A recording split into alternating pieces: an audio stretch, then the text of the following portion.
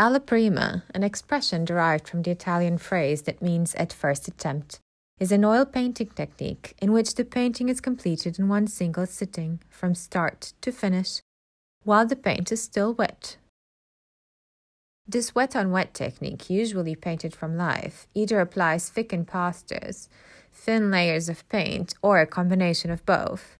is mostly used for portraits and landscape paintings where the lifelike qualities of the subject are essential.